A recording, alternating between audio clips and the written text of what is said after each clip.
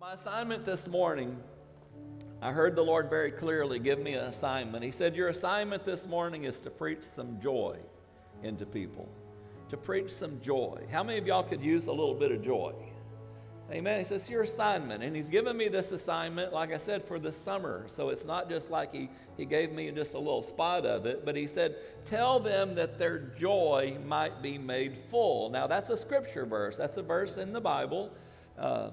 We need to understand that. We need to learn that. I'm going to talk about that a little bit. But in John chapter 15, verse 11, these things, Jesus said, have I spoken unto you, that my joy, Jesus is saying my joy. These things, he said, I've spoken unto you, that my joy might remain in you, and that your joy might be made full. And so we all have a measure of joy, but how many, unless the Lord comes, your joy will never, ever be full. That's a powerful verse. I mean, you could live your entire life off of that verse. I do have life verses that Galatians 2:20 is my life verse. I was crucified with Christ, nevertheless I live. That's a part of my life verse. You could make this a life verse and live a lifetime. It's worth practicing that one verse. But I keep telling you, don't get a case of bursitis. Bursitis is when you memorize verses, but you don't know the story. So many Americans, man, they can quote that verse. Okay, I quote that verse, and then I say, okay, well, can you tell me the story? The story? What story? The story that verse is in. Can you tell me the story? No, I can't even tell you the verse before that verse or the verse after that verse, but I can quote the verse. That's a disease called bursitis. Don't get it. Don't get bursitis. Be able to tell the story. Jesus was a wonderful storyteller. He used a lot of metaphors. He told stories. I want to share a little bit of a story with you. And this same verse that I've started off with this morning, it's bordered by. Part of the story is knowing what's ahead of it, knowing what is after it. It's bordered by this. Jesus says, my Father loved me. And he says, so I have loved you. Continue now in this love. Keep my commandments. How many of you know Jesus said, I kept the Father's commandments? You see, there's always borders. How many of you realize that love has borders? Healthy borders. You got to understand. He said, these things I've spoken to you, that your joy might remain in you and that your joy might be full. Well, what's the story of that? The story is that God loved Jesus, and Jesus said, I've loved you. And I've loved you the same way the Father loved me. And because he's loved me, I've kept his commandments. How many of you realize that part of love is keeping order? I mean, it's not love if there's no, I mean, say you're married to your spouse, but, you know, they cheat on you. That's not real love. Because real love has borders, healthy borders. How many of you understand that? You getting that? So he said, this is how we abide in love. This is how we abide in love, by keeping these borders. And so love or joy comes out of love, and love has borders. That's verse 11. That's understanding what love is. But then beneath that verse, he says, now I've given you a commandment, and this is the commandment that I've given you, is as I have loved you, love others. So now we're squeezing in on the whole story. The story of joy, the story of love. The story of how we receive it. Amen? Let's pray. Father, I ask you today to help us, Lord, to see your goodness. Help us to see the provision that you have made for our love, the provision you've made for our joy, the provision you've made for our peace, the provision of all of these things, Lord, that you provided. Provision means provided by. Lord, you have provided so many wonderful things. Now teach us how to live off of your provision. In Jesus' name, amen and amen. You know, last Sunday I talked about the worst cuss word in all of the Bible. You know, it's the Greek word apistia. Apistia means faith. Apistia, put an A in front, means the opposite of. And actually that's in a noun form, apistian. And so Jesus gives you something, and then what he gives you, you complain about not having. You see, the Scripture says in Romans that God has given to every man a measure of faith. And then we struggle for faith when God has given us faith. And we make it so hard. We make church and we make faith so much about work that I'm working for it. Pastor, I'm working for it. Well, let me tell you, quit working. Let faith work for you. I'm working for this faith. You can't earn faith. You can't earn salvation. You can't work for this stuff. Christianity is a relationship, not works. Jesus is a relationship. Please understand that you can relax in the relationship of God. Of course, you got to trust Him. You got to love Him. You got to understand His love. Joy comes out of love. If you don't have love, you're not going to have joy. You bring this order all together, and so the greatest cuss word in all of the Bible is that Greek word apistia, which means the opposite of belief. I mean, some people say, well, you know, I just don't believe God. Well, God will give you something so you can believe Him with. It's called faith. The Bible says for a man not to think more highly of himself than he ought, but to understand that God has given a measure of faith to everyone. You say, I just don't believe. Well, the reason you don't believe is because you're trying to use your own stuff, and your stuff is broken. We're all broken. How many of you realize we came into this world as broken people? So this broken man is going to use his broken stuff, and when it doesn't work, I'm going to complain to an unbroken God. You see how God doesn't like that? When we tell God what we can't do, we're basically telling God what He can't do. How many of y'all know in the Bible it says this little thing like, with God, all things are possible? Do you know there's another verse that says, nothing shall be impossible with God? That means that God can't do nothing. It's impossible for God to do nothing. He's always doing something, whether you see it or not. He's doing things on your behalf, whether you know about it or not. He's hidden things not from you, but He's hidden things for you that you might discover those things, whether you know it or you don't know it. God can't do one thing, nothing. God's never doing nothing. How many of you know love can never do nothing? Because love has the power within it to not only sustain, but I like the Greek word dunamis. When you get filled with the Holy Ghost, you get this power in you, and this power is a love power, but it's the ability to reproduce its own self. How many of you understand love grows?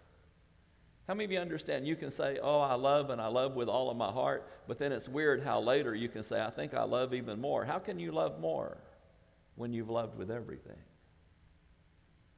How can you get this joy?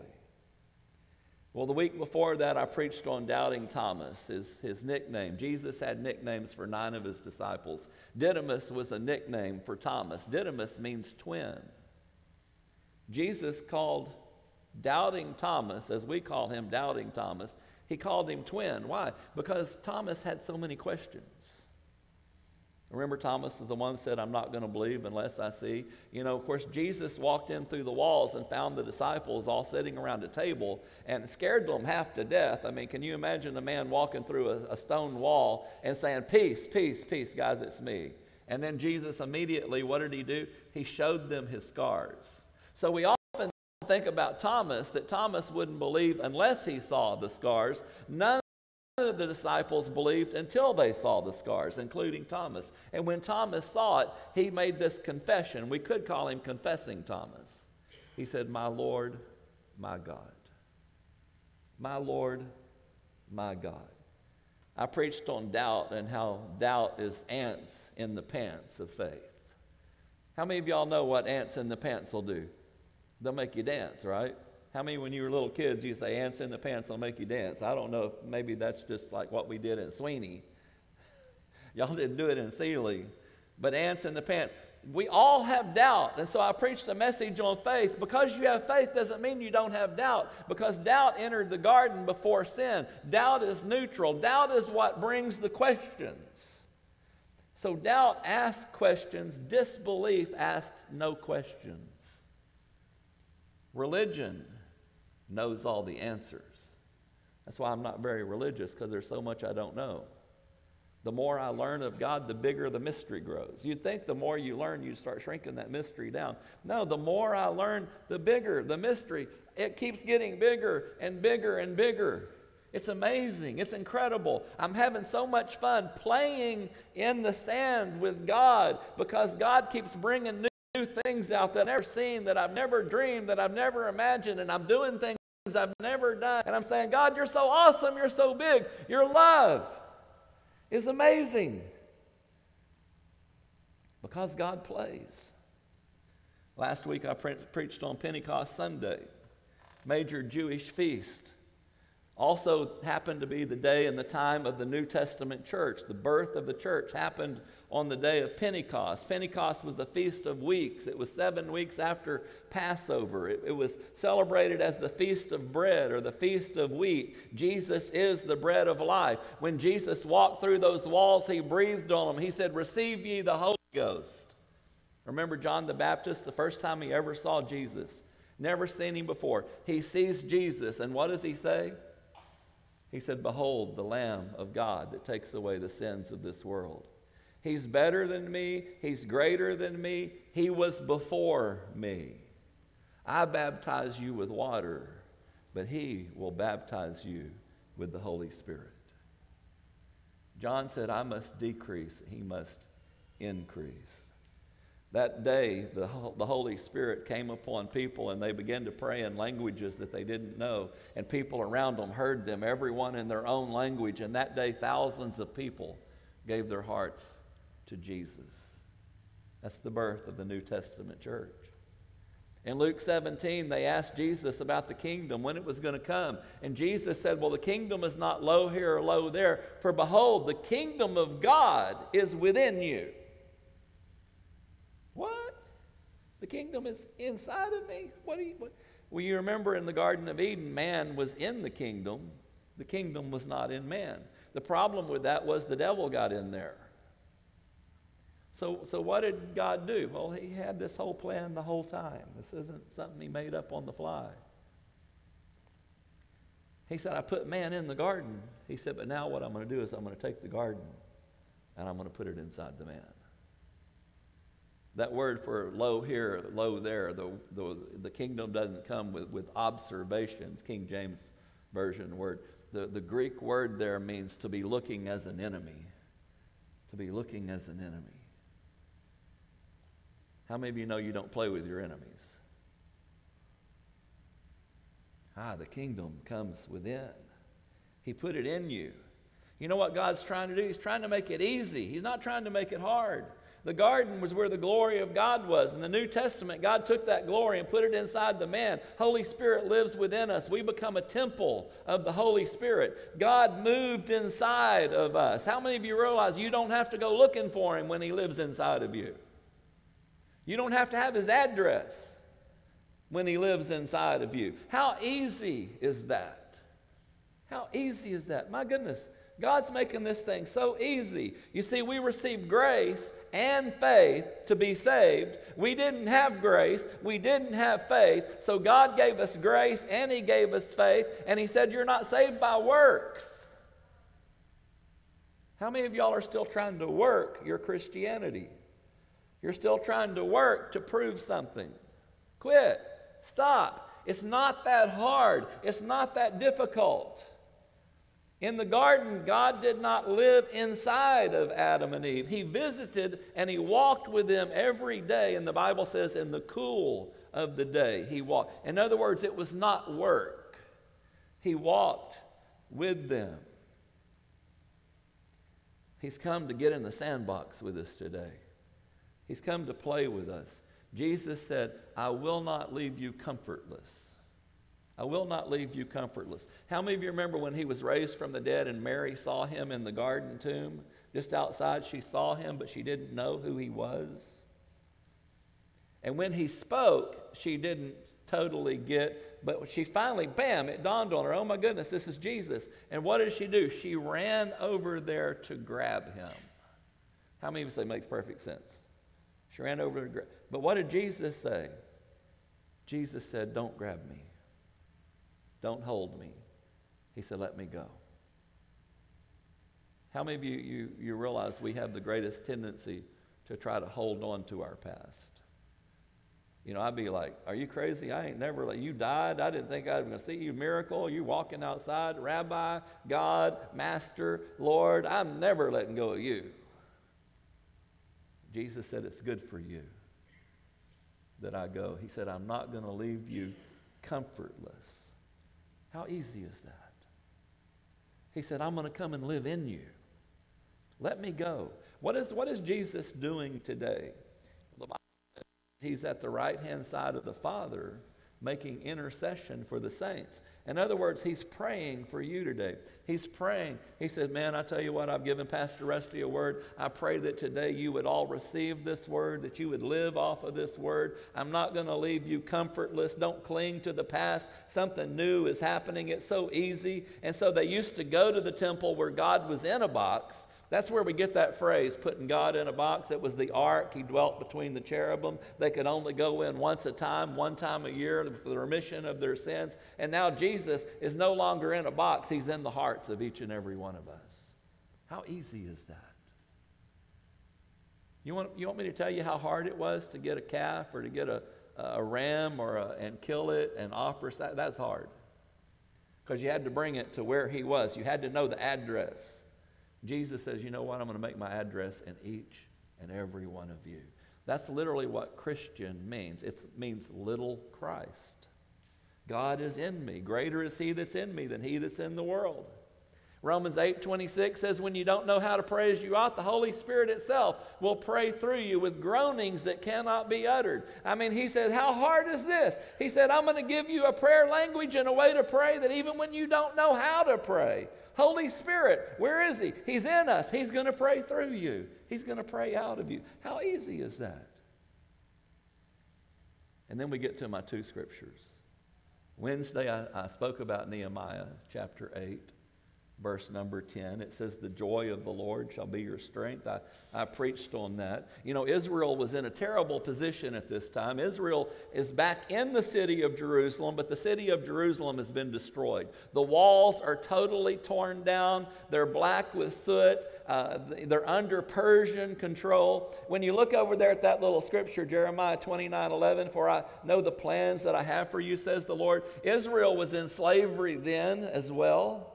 This time they're in slavery to the Persians. The place, Jerusalem, they're living like savages inside a city that used to be great, but now it's broken down. How many of you understand this? Let me tell you something that God can do in your life. He can build back the walls of your security. He can build back the great city that you thought was in ruins. And man, I could go forever on Nehemiah. I don't have time. I got to get down to the fact and the point that Ezra was sent by Artaxerxes 14 years earlier than Nehemiah. I don't want to bore you, but I want to just throw this out here. Nehemiah came 14 years later. Artaxerxes sent Ezra. Ezra was a priest. He was a rabbi. You say, well, what did Ezra do? He went and by the eastern gate, near the water gate, he read the Word of God. What was the Word of God? Genesis, Exodus, Leviticus, Numbers, and Deuteronomy. He read it daily. The children of Israel began to come, and then they find themselves where there's between 30 to 50,000 of these people. Now, for years, Ezra's been doing this, and they started believing, and guess what? When Ezra finished reading, they shouted out, Amen! And they all dropped to their knees. Now you got to remember, these people didn't know God. The Persian king sent Ezra back to teach the Jewish people about the God they had taken away from them. Let me tell you, when you're put in slavery, they teach you what they want you to know. How many of you know people that are in slavery? Literally, in their life, they're in slavery. You know how you can always recognize a slave? By their ignorance. Now, I'm just being real. So he arrives 14 years before Nehemiah. You say, well, why did Nehemiah come? Nehemiah was sent by the same king, Artaxerxes. You maybe be wondering, you maybe say, oh, that name sounds a little bit familiar. It should sound familiar to you because Artaxerxes' father married Queen Esther. You remember all the Jews were going to be killed by decree? But Esther was here for such a time as this, and she became the queen of Persia. And now the Son is sending Jews back to Jerusalem.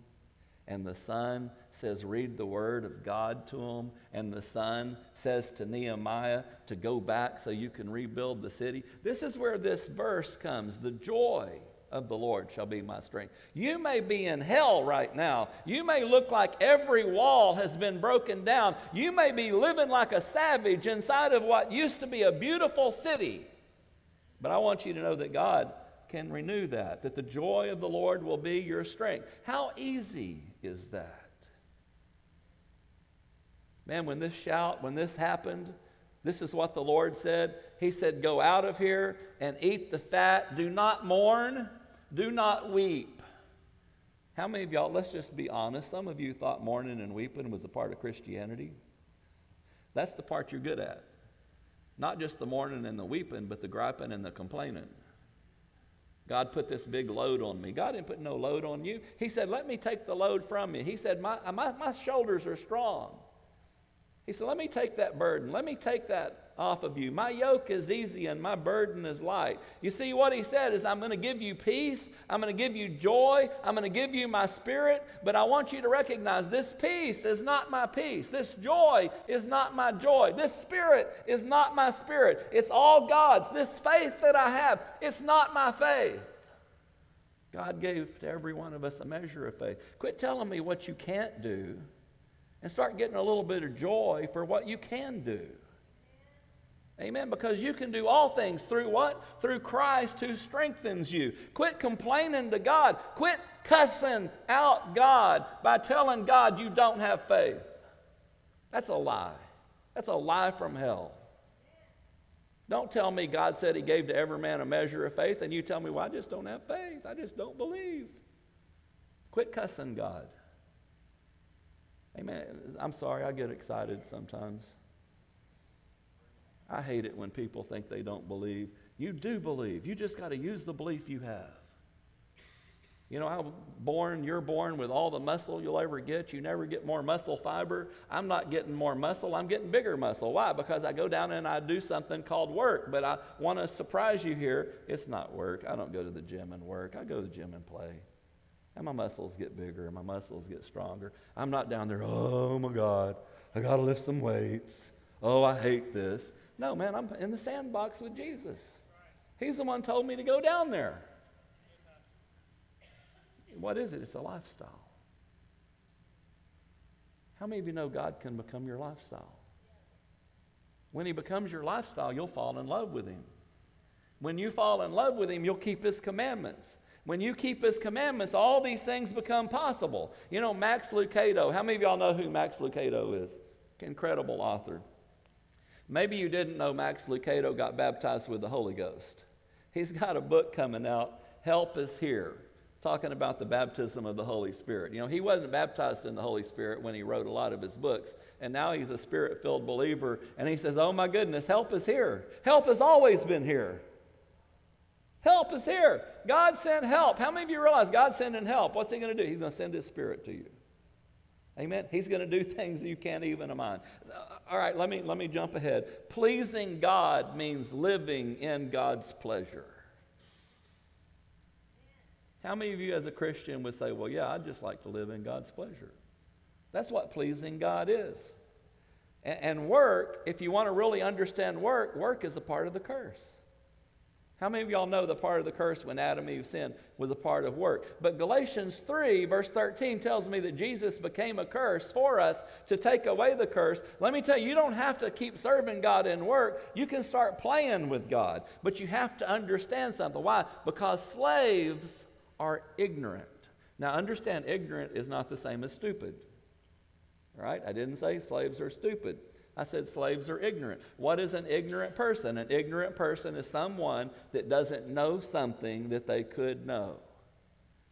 All right, this is one of the greatest definitions. I'm going to read this so I don't get it wrong. This came from a book. It came from a year's prayers meetings from Albert Blanks in 1899. All right, this is a great metaphor. Listen to this story. A 19th century immigrant, after passing through Ellis Island by way of the Statue of Liberty, was found walking the tracks of the Lehigh Valley Railroad in New Jersey. On his back and in his arms was every human possession he brought with him from the old country. Though fatigued and footsore, he shuffled along the rails until an agent stopped him and warned him to get off the tracks, lest he be hit by a train or arrested for trespassing. The man refused. Instead, he produced a railroad ticket from Jersey City to Scranton. The agent looked at him in shock and asked him why he was walking when he could be riding. The immigrant said he thought the ticket gave him only the privilege of walking the rails. He almost danced for joy when he learned that he could ride the train instead of trudging down its tracks. Did you get that? If you're a Beatles fan, I want you to know we've got a ticket to ride. How many of you know you've got a ticket to ride? And if you understand that Beatles song, put that as an invitation to love and play. We've got a ticket to ride. I want you to know there's some Christians got a ticket to ride, but they're trudging down the train track and probably complaining while they're doing it.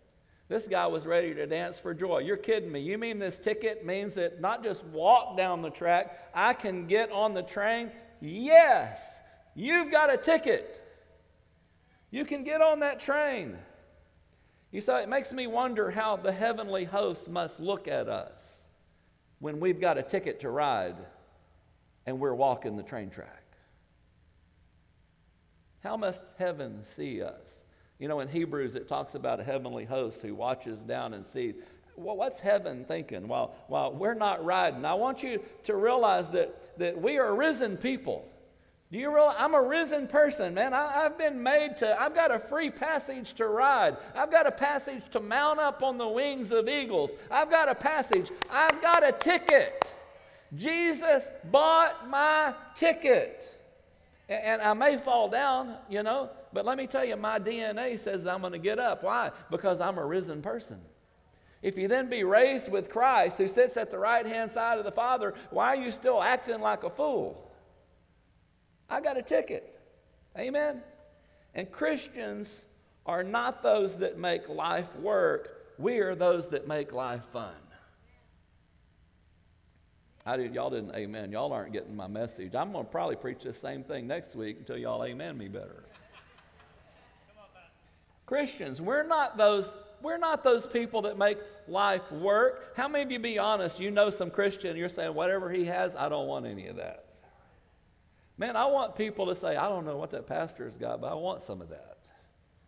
Because God didn't make me and put me here to work me to death. He put me here to play with me. He put me here to play with God. He gets in the sandbox with me and he plays with me, and he's given me this amazing DNA that causes me to get up every time, because greater is he that's in me. I didn't say I would never fall.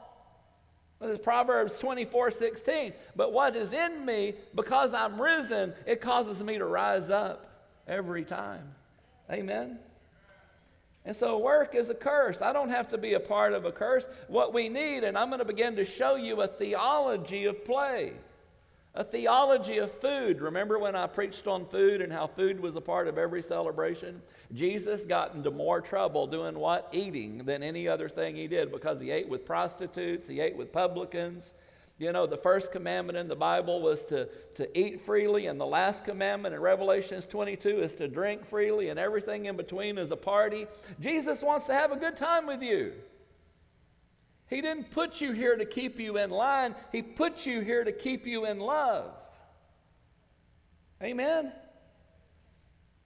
The very first miracle ever Jesus performed was water to wine, and it was at a wedding feast. Do you think they may have had a party there?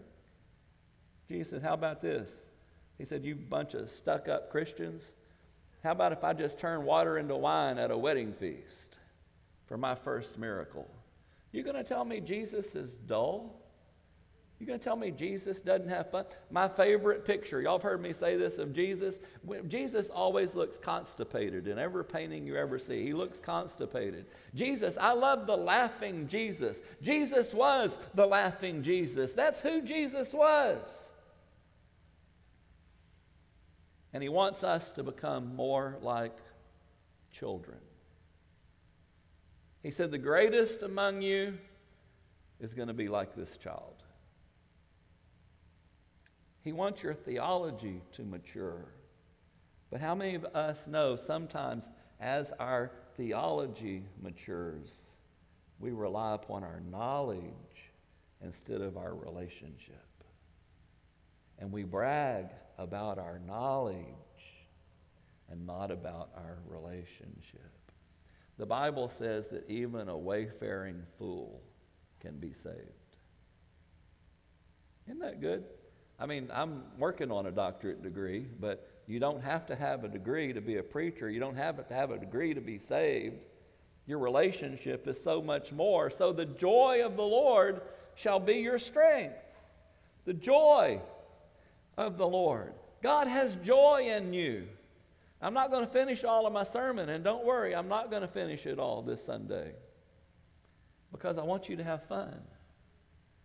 Amen. I want you to get to the buffet before the crowd gets there.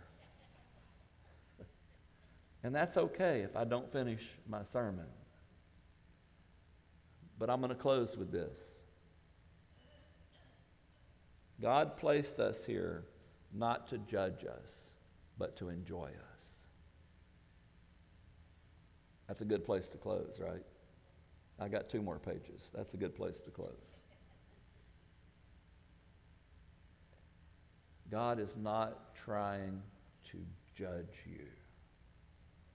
Religion, I didn't say Jesus. You do realize Jesus was not very religious. The Pharisees and the Sadducees hated him. Religion will always judge you. Jesus didn't come to judge you. He came to take your judgment. And he came to give you his joy, give you his peace, give you his love, give you his faith, give you his life. Don't tell me what you can't do.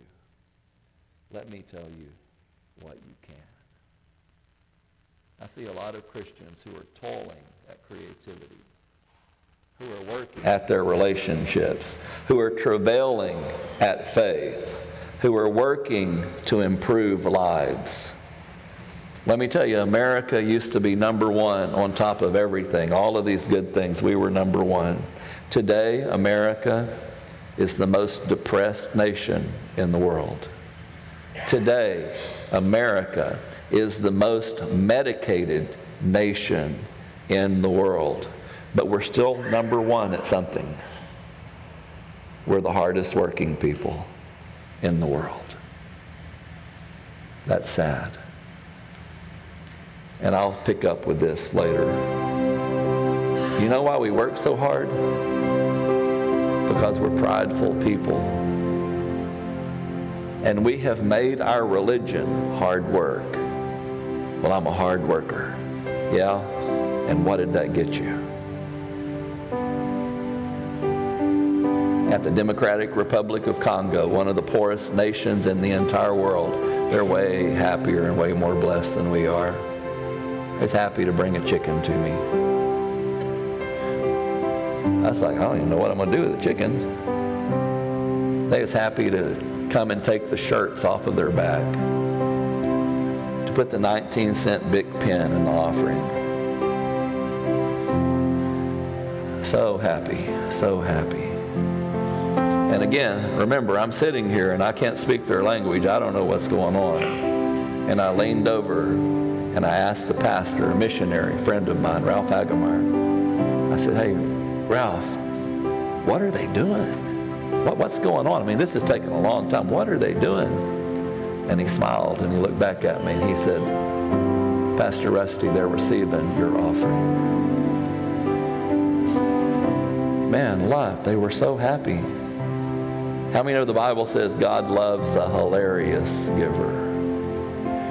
Well, we're not very hilarious when we don't have His life, we don't have His love, we don't have His peace, we don't have His joy. We come to church and we work at it. Work at it.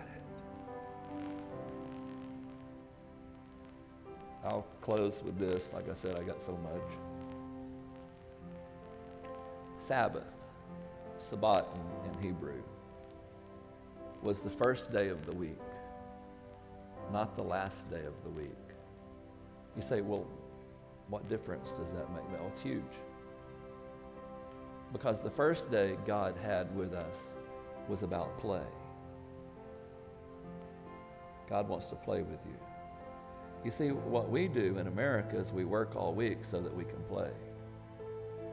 God says, I want you to play so that you can work.